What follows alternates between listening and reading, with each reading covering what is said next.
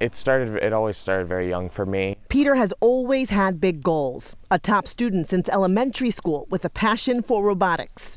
The competitive environment that fostered, I think, really created some anxiety for me that I had to deal with more going into my high school career.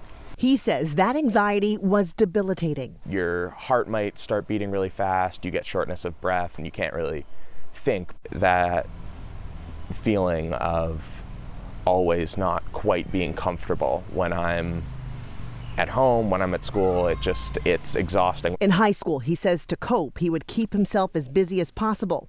I was maybe working, 8 hours a day doing robotics, academics. I also had a job. I would work as a dishwasher. The schedule eventually triggering burnout and spiking his anxiety to the point where he says it made him physically ill. I was getting sick at school and, they'd be repeatedly sending me home. But since the sickness I was feeling was coming off of anxiety, I wasn't getting better. I was scared, and I was... and yet I had to just keep going. Peter's mom, Wendy, says she felt helpless trying to find solutions. There were very few therapists available.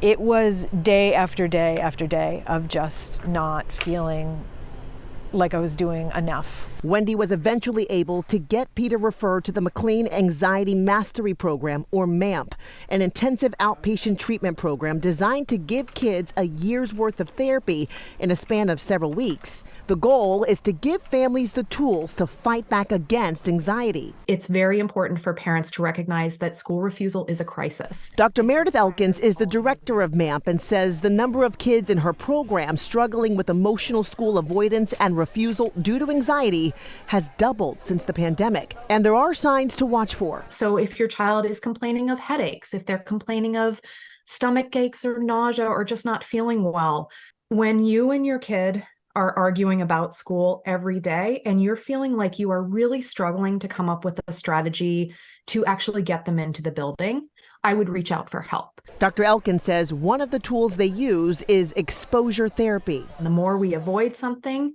the worse it becomes.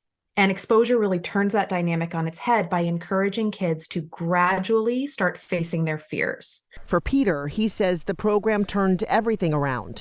I think it really did change the trajectory of my high school experience. The support that they gave me, I think, really did make the difference of getting through that senior year. It gave me Peter back, and it gave Peter back. It's not like my worries are gone.